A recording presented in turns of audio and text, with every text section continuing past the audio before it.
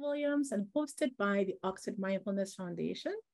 I am Makeda Mackenzie, and if you're trying to place the accent, I am joining today from Trinidad and Tobago, where I'm from and where I live.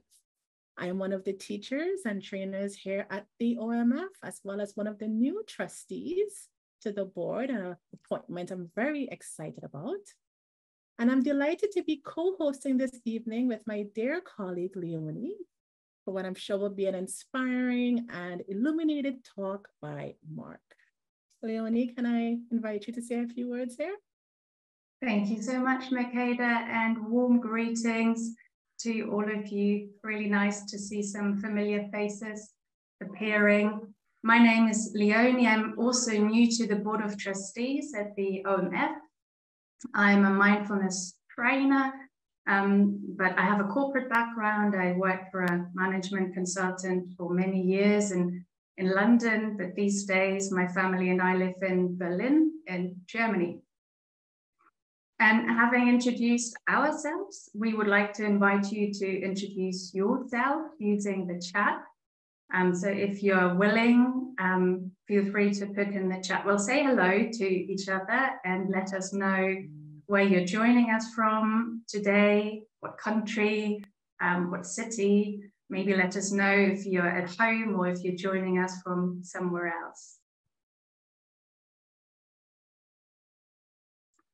Wonderful, and I see lots and lots of responses coming in. We have so many people here today that it's almost hard to follow, but I hope you can get a sense of the variety, the diversity of cities and countries. So that's really wonderful to see. Belarus, I caught there, Lebanon, wow. Ireland, Kenya, New York City, I think I saw, Japan. I do wonder how many different countries are here today. Amazing.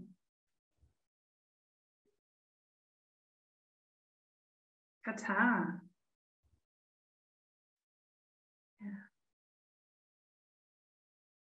I'm sure it's really early or really late for some of you, so really appreciate you joining us, making the time. And I think in a moment, Makeda, I'll hand back to you, if that's okay, for some housekeeping, some info before we start. Yes, thanks, Leonie. So just a little bit of housekeeping before we begin. Please do keep your microphone muted unless you're invited to speak. The chat will be open during the session, so please share your questions for Mark there as they arise. The OMF team will be gathering questions as we go along and theming them for presenting to Mark at the end. And as it relates to the chat, please do not use the chat to answer questions posted for Mark or as a forum to chat among yourselves, as this can be distracting for all. There will be time for question and answers at the end, and due to the large numbers of people, Leonie and I will be presenting the questions to Mark. Yeah. Thanks, Leonie.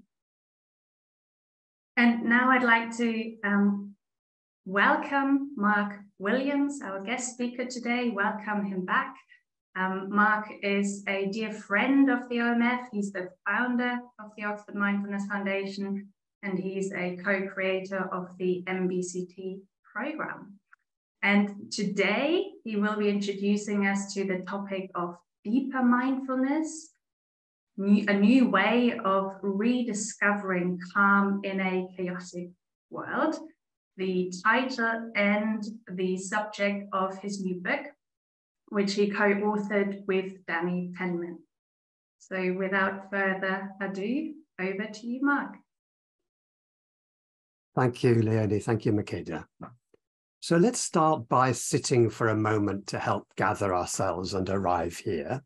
So if it's possible, if you've got notebooks, just putting them down for a moment, letting your eyes close if that feels comfortable, or just lowering your gaze.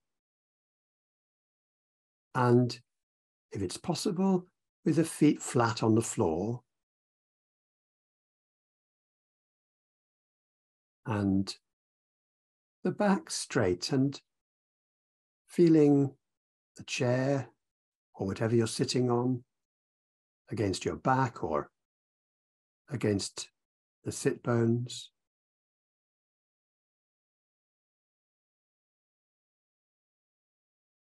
And gathering the attention and placing it on the breath for a few moments, somewhere where you feel the breath moving in and out of the body.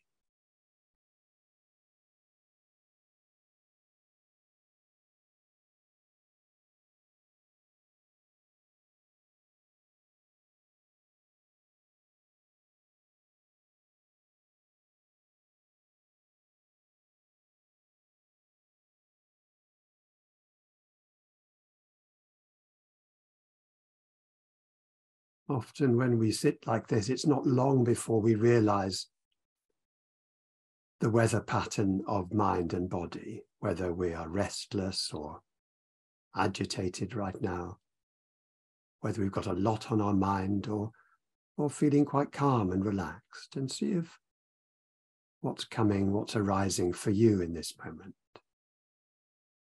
as we sit here focusing on the breath.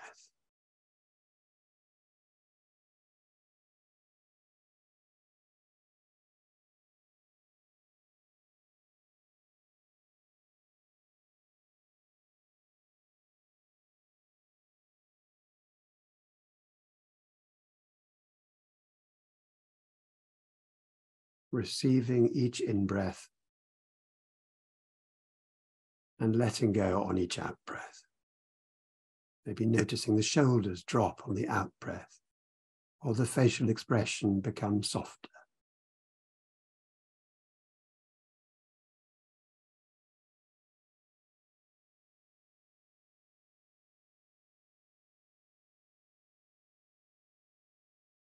And if the mind is very restless now, then feeling free to allow your attention to focus on perhaps the feet on the floor,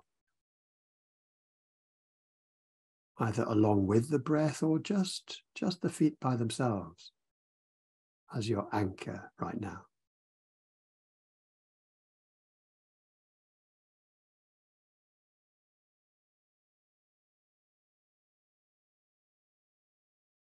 Exploring what it's like to focus on the feet with the breath in the background, or combining the breath with the feet.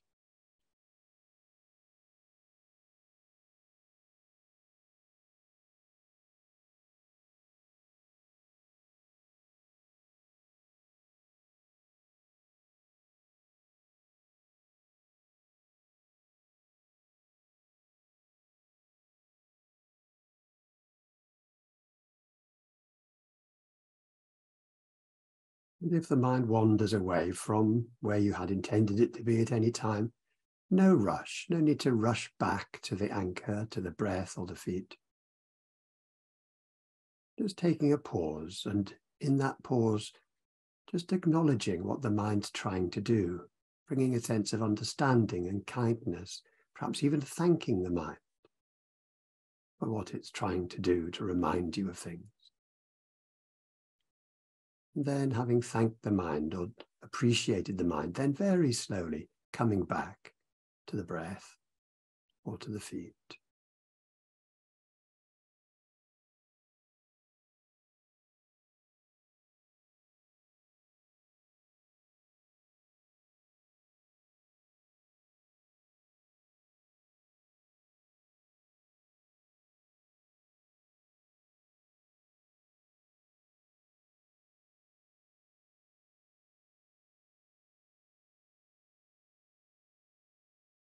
And as we bring this short practice to an end, just acknowledging the sense of the breath and the feet and other parts of the body being available to us at any time to ground ourselves, so that when the mind is restless, we've got somewhere to come back to, a place of calmness. And now beginning to move fingers and toes, and if your eyes have been closed, allowing them to open and taking in your surroundings again.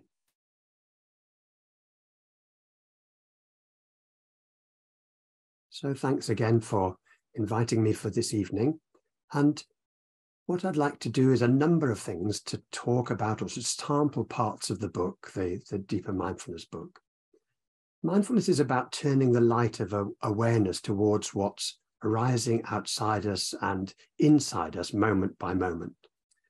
And the program in Deeper Mindfulness aims us to continue that task, to help us see more and more clearly what keeps us locked in brooding and worry and prevents us seeing where deep calmness and well-being might lie. And it starts with the observation that emotional problems have certain key characteristics. They hijack our attention. They make us grouchy and judgmental from time to time. They knock us off balance. And our minds can end up racing with over-busyness that leaves us exhausted and joyless. Now, these moods, they can seem relentless, but they're actually made up of a series of moments which, if only we could slow things down frame by frame, we'd see as a continuously refreshing cycle again and again and again. And the important thing about these cycles is that each cycle is refreshing itself, influenced by something that has arisen in the mind or the body that is known as the feeling tone. That is the sense of pleasantness or unpleasantness, or somewhere in between, fairly neutral or neither one or the other. And this feeling tone is known in the Buddhist tradition as Vedana, V-E-D-A-N-A, Vedana. So today I'd like to say what feeling tone is and why it's important. And then second, how to turn towards feeling tone and see how it affects our perception of reality. And third, to explore a way of dealing skillfully with the over-busy mind. And then we'll have some breakout rooms and at certain points, a couple of times during the evening, so you can talk with each other. But first of all, what is feeling tone?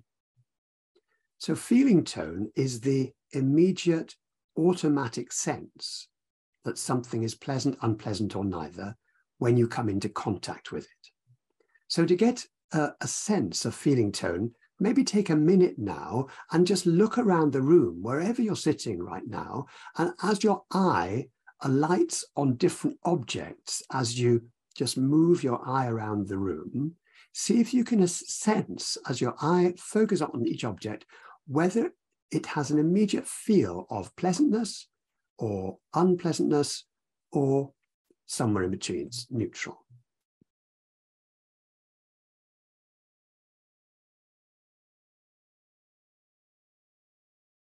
And if you wish, you could put in the chat what you've noticed, maybe a picture, pleasant, just P for pleasant maybe, or unpleasant, or U for unpleasant, N for neutral. But say, as obviously you don't have to say very much, but just picture or photo, pleasant, or pile of stuff, unpleasant, or whatever. There's a plant, the room is pleasant, the Christmas tree, a stain, unpleasant, color of the wall, a messy desk. There's several messy desks being revealed. Pictures, untidy desk again. How is it that people can see my desk as well? Electric power thing on the wall, unpleasant. Fresh air. And again, another stain, a cake, a crib, a dog, a fireplace, a clutter of envelopes, unpleasant. Face of the dog, a wedding photo. An empty tin of beans. I'm not sure if that was rated pleasant or unpleasant. Yeah. Post-its, bike helmet, a block of electrical equipment that I don't understand. Thank you for that. That's wonderful. Yes. Washing area, very unpleasant. Music scores, pleasant. A letter, a sleeping dog. So there, thank you. We'll close the chat in a few moments, or at least a cluttered desk. We assume from Maya that might be unpleasant. Santa has just called to Arlene. Well, that's nice. I hope that was pleasant. So there we are. Notice how these are unique to you. If anybody else had seen those, they might not have had the same reaction. They're unique to you. And although you're aware of the feeling tone now that you sort of look at it, at some level, whenever you've been sitting in that room in the last day, 2, 3 days, they're always there. They're always there in the background, and they're having that sort of effect, even if we're not aware of it. What we've been doing now is we've been bringing them into awareness. And actually, feeling tones may arise and pass away so quickly that it can be difficult to notice them.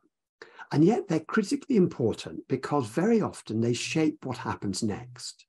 So if you found just now that some things, as many of you said, gave a pleasant feeling tone, you may have noticed a pulse of reactivity to it, like a picture, as somebody mentioned. It might have reminded you of someone or something precious, and your mind might have just briefly have gone off into daydreams or pleasant memories, maybe sometimes regrets. But if you found out just now that some things gave an unpleasant feeling tone, there were piles, there was lots of messy desks there was electrical equipment that people didn't understand maybe, or something, it might have reminded you of something you'd meant to do, but you haven't got round to. And you might notice that reactivity pulse of aversion and pushing away, resistance. And if there was nothing pleasant or unpleasant, you might have found yourself tuning out or getting a little bored or hoping that I would hurry up and get on to the next thing. I have to say that for most of us, the hurry up mind is a pretty constant visitor. So here's the important thing. The feeling tone of any moment can be the tipping point for the quality of the next moment. So while every sensation or thought has a feeling tone, and in that moment it can't be changed, the reactions in the very next moment are potentially changeable. So mindful awareness of the feeling tone of experience offers a point of entry into the habitual cycles of reactivity that occur in emotional distress. If we were able to cultivate greater awareness of the feeling tone, it might have enormous potential. We'd have early warning signs of impending impulses to act in certain ways, impending thoughts, impending emotional reactions, and therefore more choice about how best to respond. So if we want to deepen our mindfulness practice, to free ourselves from the moods that continue to afflict us despite our best efforts, including all our meditation experience, cultivating awareness of feeling tone provides a key. As mindfulness teacher Joseph Goldstein says, and I love this quote, that mindfulness of feeling tone is one of the master keys that both reveals and unlocks the deepest patterns of our conditioning.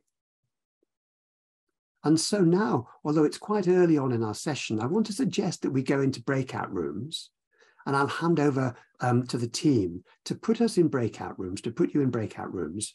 It may be 4, 5, 6, I'm not quite sure exactly how many, but use them for 4 or 5 minutes to share as much or as little as you wish of what you noticed as you looked around your room, pleasant, unpleasant, neutral.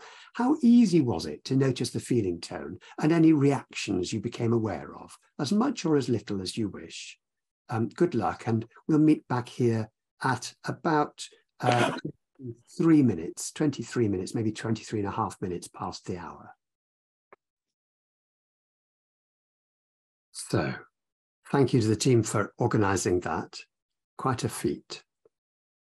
I want to now turn to feeling tone in more detail and how it affects our perception of reality. When we started putting this program together, which is in the Deeper Mindfulness book, we called it, as you may know, Frame by Frame.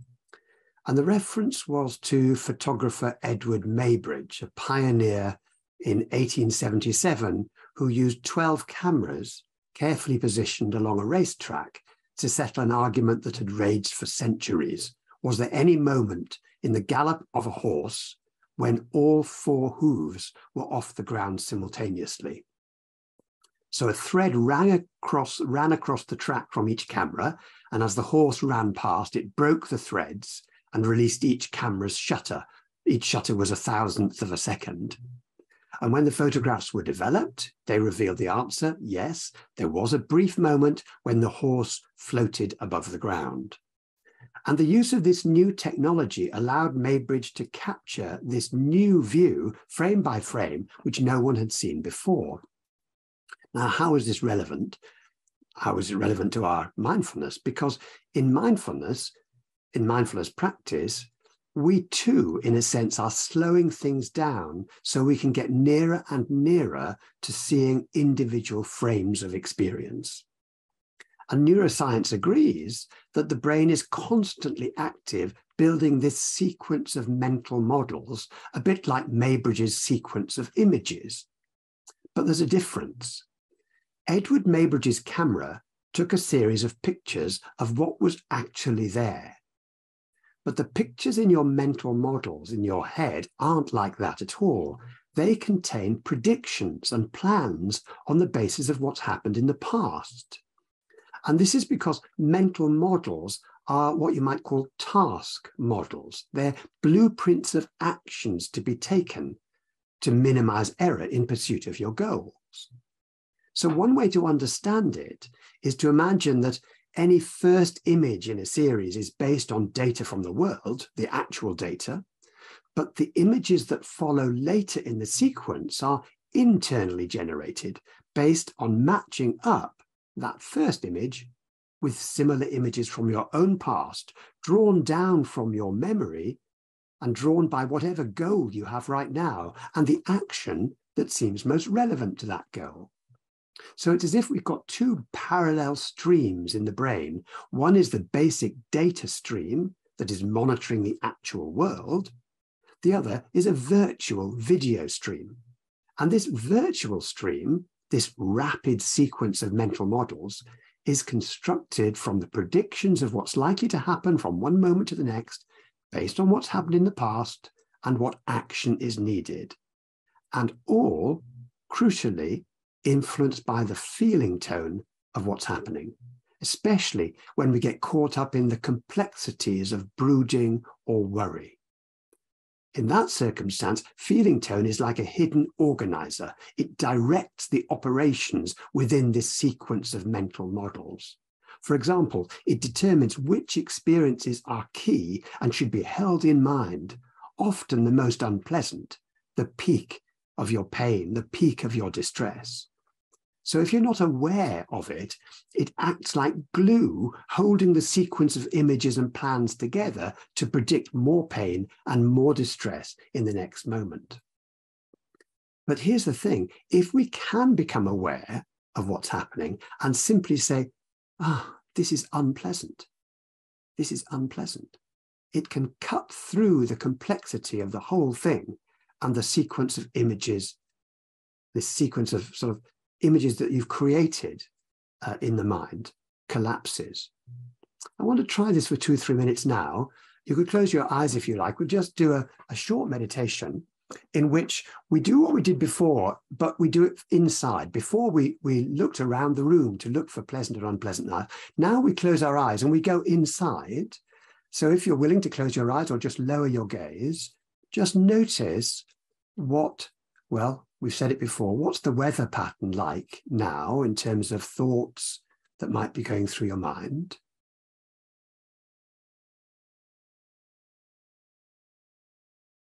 Or body sensations? Or feelings?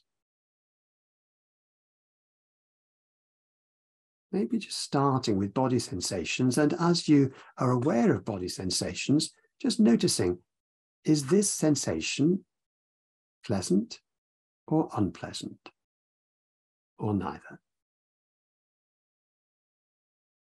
Maybe sensations from your legs or the upper part of the body, shoulders, neck, head, wherever.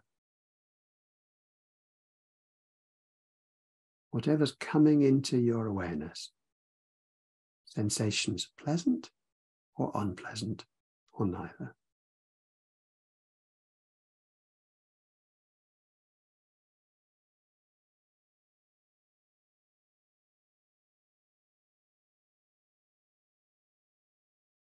And there may be sounds as well. Include those if there are sounds around, and just do the same thing as you register sounds. Register pleasantness or unpleasantness as well. Is it pleasant, unpleasant, or neither?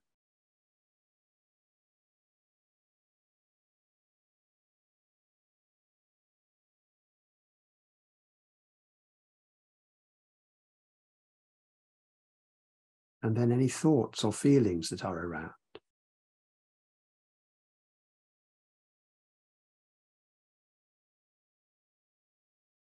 Are they pleasant or unpleasant, or somewhere in between?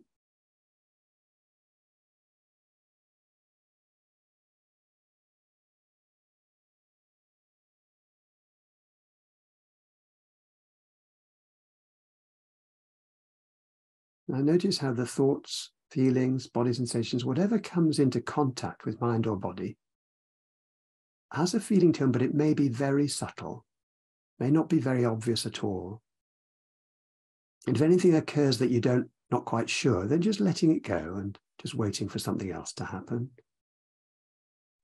And there's no need to analyze what comes up, simply seeing if you can get that immediate sense, the sort of gut level sense of pleasantness or unpleasantness.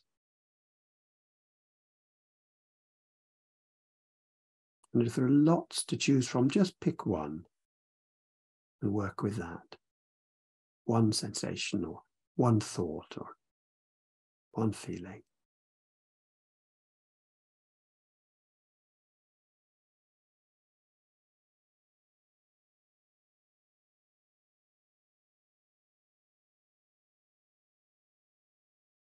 And then when you're ready, moving fingers and toes and letting your eyes open if they've been closed, taking in the room again. So here's the thing that's important, that feeling tones can press our buttons, but particularly when you're not aware of them. This is why we're practicing being more aware of them. If we have an unpleasant sensation or thought, the mind can get into a mode of resistance and pushing away. And the pushing away itself can be unpleasant. So that added unpleasantness becomes part of your task model, the mental model, and brings up more unpleasant things. So that gets us into a bit of a tangle. It's interesting with pleasant feeling tones. Often we've been taught in our practice that if something pleasant happens, we become attached to it. But actually, it's not always the case. Sometimes when something pleasant occurs, we find ourselves enjoying something, we actually damp down our enjoyment so as not to be disappointed later. So people have developed questionnaires to look at this, and you might be interested in some of the items from that. So one item is, when you feel happy, excited, or enthused, so think of times when you feel happy, excited, or enthused about something, what do you say to yourself? Do you say to yourself things like, these feelings won't last, or this could go wrong? Or do you think my streak of luck is going to end soon? Or I don't deserve this, or this is too good to be true? Those are all items from this questionnaire. This assess what's called dampening. And it's as if we worry so much about being let down by positive mood, we try to get in our disappointment first before it can happen to us. But the problem is that dampening makes depression more likely. If we think, if we enjoy this moment, something will go wrong, we cut ourselves off from things that might nourish us. So it helps to practice allowing the feeling tone to be just as it is, especially with positive things, pleasant things, but actually it's good for unpleasant things as well. And there's a way we have learned to do this, and which I'd like to recommend to you, so that if you come across a pleasant thing, a pleasant feeling tone, a pleasant feeling, a pleasant sensation, after you've acknowledged it, saying inwardly, it's okay to like this. This can help dissolve the dampening, dissolve the reactivity, and you can enjoy it and savor it while it's here without getting attached to it. And actually, this also really is helpful for unpleasant things too.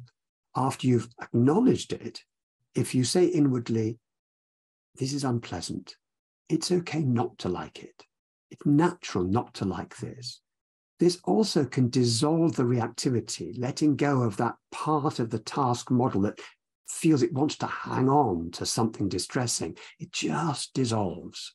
And this dissolves the reactivity by helping us to see that it's natural not to like unpleasant things. So I want to now just continue, just go back into that meditation and to add those instructions. So I want to go back into body sensations, thoughts, feelings, if you're willing to do this. If you're too tired right now or too overwhelmed by something going on in your life, then either just sitting it out or staying with your anchors, the feet on the floor or the body on the chair or your breath. But if you're up for this, let's see what happens if we just sit and add those instructions. So coming to sit. And once again, starting with body sensations, knowing first where our anchors are that we can come back to, the feet on the floor or the breath. But now at a certain point, noticing the body sensations. And if any body sensation that you notice is pleasant, acknowledging it, pleasant, and then adding, it's okay to like this.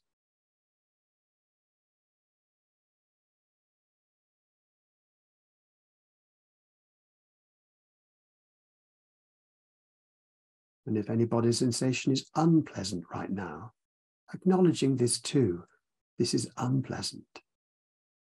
And adding, it's okay, it's natural. It's okay not to like this. It's natural not to like what's unpleasant. And we're not saying the pain or discomfort is okay. We're saying that it's okay not to like the pain, discomfort. It's okay not to like it.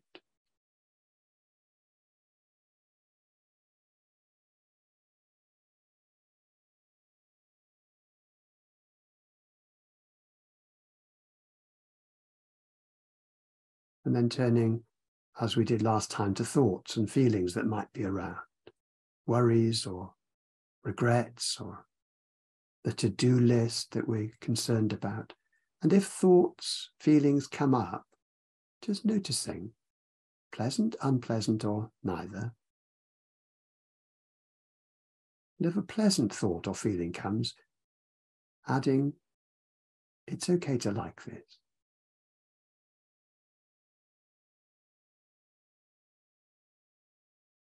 And if it's unpleasant, it's okay not to like this.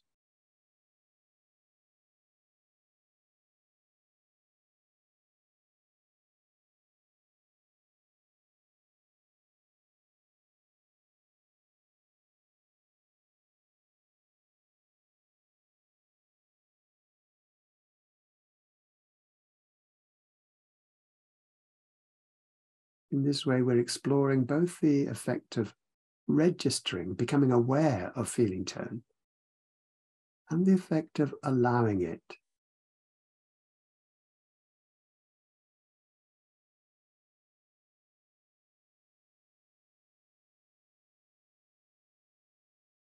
And now, at a certain point, just moving fingers and toes, and opening your eyes if they've been closed and taking in your surroundings again.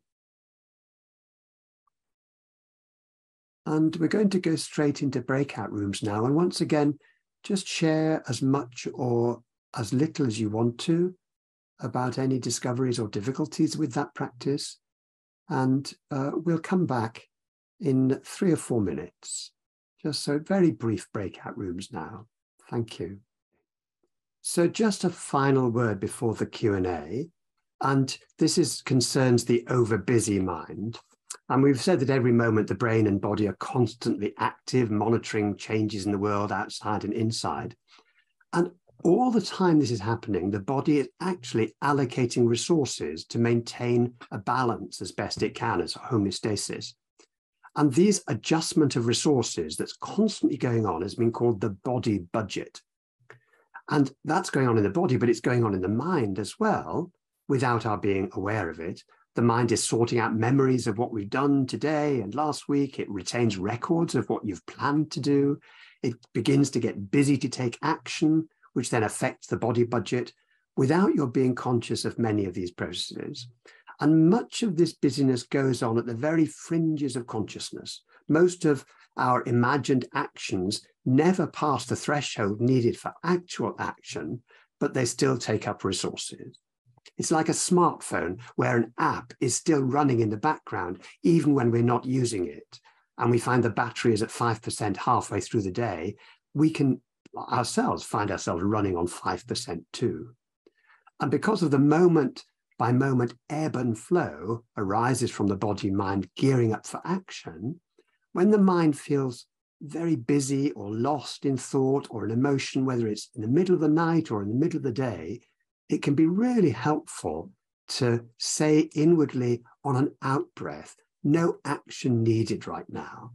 So just before we go into the Q&A, let's explore for a moment what happens when you say, however you are right now, on an out-breath, no action needed right now. Just try out this new phrase inwardly as we sit here, just as you are, closing your eyes if that feels comfortable, stepping inside, seeing the weather pattern, and whatever's going on with you right now, on an out-breath, saying to yourself, no action needed right now.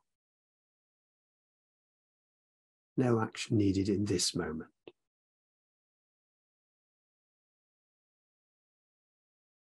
No action needed right now.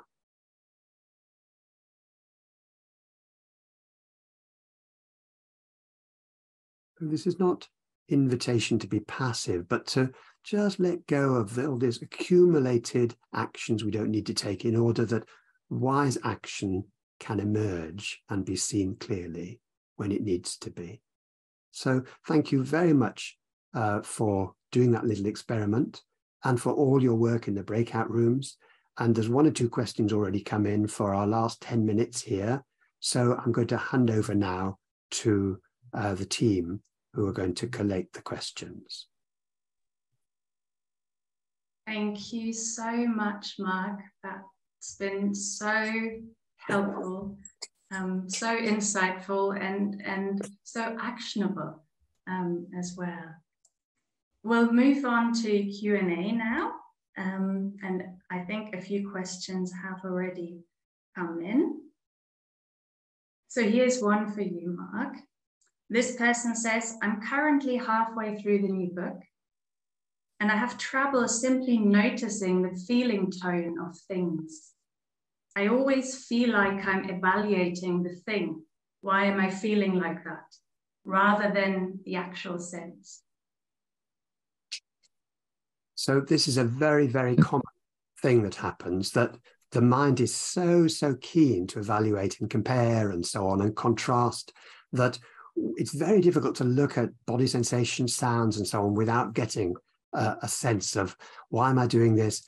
You could almost see those why thoughts as like satellites that are sent off, and they revolve around and around the mind, around the thing that it is you're trying to focus on. So if you continue to do this, then and to notice when you get that evaluation sort of going on, see if it's possible to ask yourself, is that evaluation itself pleasant or unpleasant? Very often it feels a bit contracted, a bit unpleasant, and you get an immediate sense, this thing that my mind is doing is actually unpleasant. Another thing is to imagine that somebody's throwing you a ball and you're catching the ball and you know instant whether it's hard or soft. So it's a sort of seeing if you can get to that gut level sense of things, going to the senses. And then when your mind starts up, just smiling inwardly saying, hi, I notice you. It's a little unpleasant to be doing that. Let's see if I can go back to what I had intended to be doing. But good luck with that. It's a very common thing. So don't worry if it comes. It will get better with practice.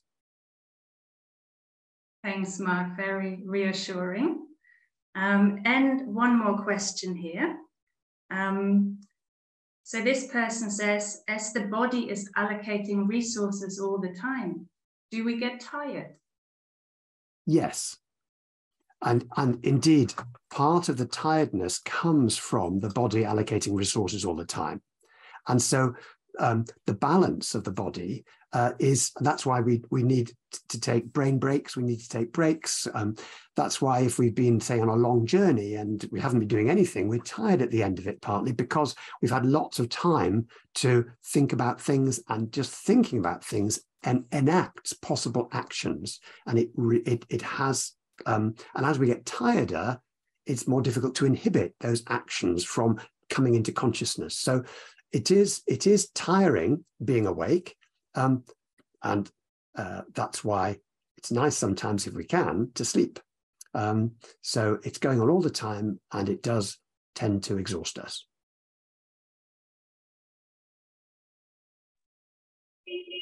Thanks, Mark. And I have a question for you. What is it that makes a difference to our next moment? Is it purely shining the light of awareness onto the feeling tone and then allowing it? Yeah. So the awareness itself de-automatizes what has been automatic. So the linking together of these models in a sort of a clinch from moment to moment comes from the whole thing just proceeding automatically. When you shine the light of awareness on it, awareness de-automatizes or uncouples. And so therefore, the whatever was stored as the sort of peak distress that you then think, I've got to work on this, then it's like in a cache, it just empties the cache, and it no longer has that grip on you. So it reduces the urgency and the direction of travel of a attachment or aversion. Excellent. Thanks, Mark. And another question coming in is, how does recognizing a pleasant feeling tone differ from savoring? It doesn't really. I mean, recognizing a pleasant feeling tone is savoring, as it were, but the savoring refers to allowing it, so that we could recognize it, but we could still react to it with, I want more of this. However, if you hold it in this kind awareness, it's less likely to create this attachment. But the idea of saying, this is pleasant, and it's okay to like it, is to allow you to savor it without getting hijacked by a sense of, I want more of this, and so on. So you can savor it while it's here without wanting more of it. Thank you, Mark. And I think we have time for another question. Can you hear? You can hear me. So that question is, when I say it's okay to pleasant and joyful experiences, I feel it's not as natural as saying it's okay to something unpleasant. So what is the purpose of saying okay to something pleasant?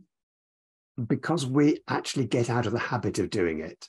Often we've been, I mean, if I was brought up in a lovely, happy family home, I'm very lucky I was. But even so, my mum used to say, oh, don't get your hopes up, or there'll be tears by bedtime if we got excited, too overexcited, because I was one of 5 children, right? So she had to sort of manage us a bit like half a football team. And so don't get your hopes up, or, you know, it'll be tears by bedtime, were her ways of trying to dampen our excitement, which is fine. But this tends to then get conditioned into us, so that when something pleasant happens, it's really easy to say, oh, no, better not. I can't trust my positive feelings. So it's really, really good that you noticed that doesn't feel as natural. It shows actually how rusty we often are, and how lovely it is to actually spend time when something pleasant happens, just to stop and take a pause and say, pleasant. It's okay to like this, and to get into a new habit with it. Lovely, thank you, Mark. And one more question here that's really interesting.